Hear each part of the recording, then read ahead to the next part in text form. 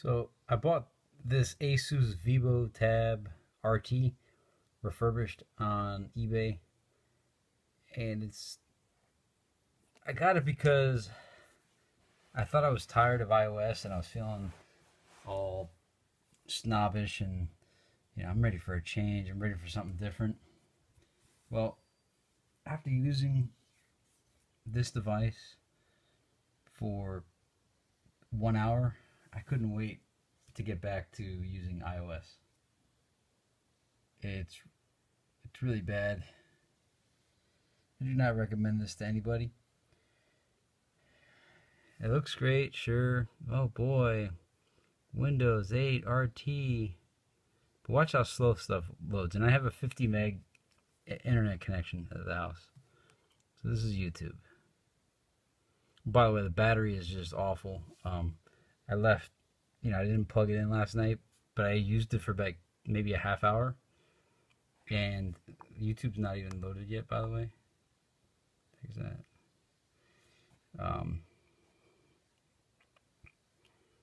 Can't even get into YouTube. But anyway, if you don't plug this in at night, the battery drains, even though there's no pictures coming out. So battery's garbage.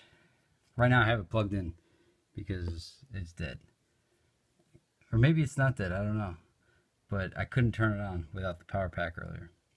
I bought a refurbished, so who knows how the battery is. Also, when they refurbished it, they didn't totally fix it. There's like a vertical line throughout the screen,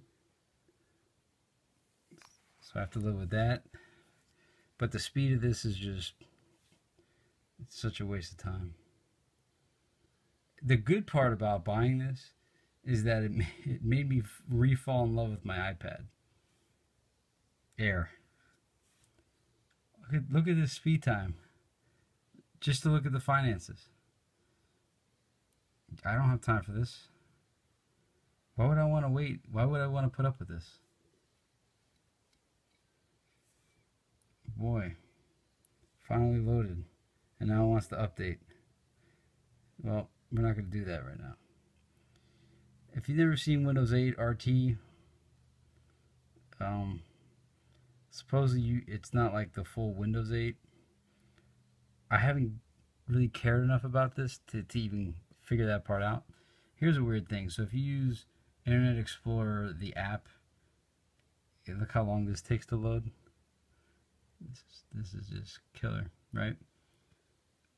So if you wait that long, so that's the app version. Then there's like this other version. So if you tap desktop, and then you get the desktop, and then you select this Internet Explorer, it's like the full-fledged version. So I guess that's good, but who cares? It takes forever to load. So this thing's really slow, and I don't recommend it to anybody. There is actually one saving grace of this is the keyboard. This keyboard's pretty well designed. It feels like substantial compared to some of the keyboards I've used for the iPad. This one's nicely crafted. I don't know if you obviously can't touch it, but it doesn't feel like plastic. It's got like a nice texture to it. The keys feel significant. And what's interesting is the way this works with this, it almost turns it into like a mini laptop. So I don't know if I'm going to lose power here, but I'm unplugging it. Yeah, battery is low, 4%. Terrible. And you kind of dock it in here. And this is a kind of a neat feature. If they did one thing interesting, it's this. And then it like turns into a laptop. So it's like you fold it, and that's cool. So there's like some ports on this thing, but I'm never gonna even. And then you open it up, and it's like a laptop. It's like a mini. It's like a netbook actually.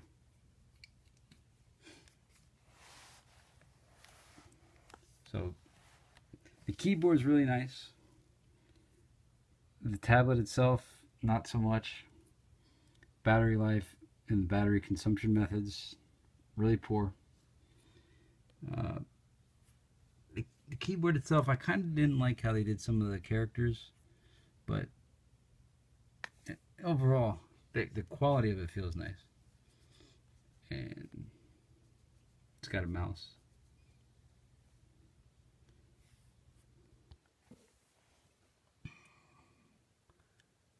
And that's that. I mean, this is the Asus VivoTab. If you want to buy an Asus VivoTab, the link is in the description below. I bought it because it was really inexpensive and it gave me a chance to explore Windows 8 RT. I explored it. I'm going to sell this on eBay now because there's not much to explore. If you disagree, you could go ahead and say why in the comments. I just don't like it, and I'm happy to use my iPad again. And using this for an hour made me appreciate the little nuances that Apple did. I'm not an Apple fanboy. I used to rep Microsoft, although the stuff I own is primarily Apple now. But anyway, I understood Steve Jobs' comments after using this, and then going back to the iPad. So, thank you, Microsoft, for making me not like your thing and make me like the iPads again, because I just can't do this. I wanted to do it too. Like, I was excited to get this thing. A guy at work has a Windows 8 Samsung tablet, and his seems like pretty cool. It's bigger. It's like 13-inch tablet. And his is a lot faster than this. So maybe I'm getting a poor experience due to the, I guess, processor. I haven't even looked into the specs. I'm just telling you, you're better off spending an extra $100 or $200 or $300 to get the real thing. Windows 8 RT, the original, is not cool. But those are my opinions.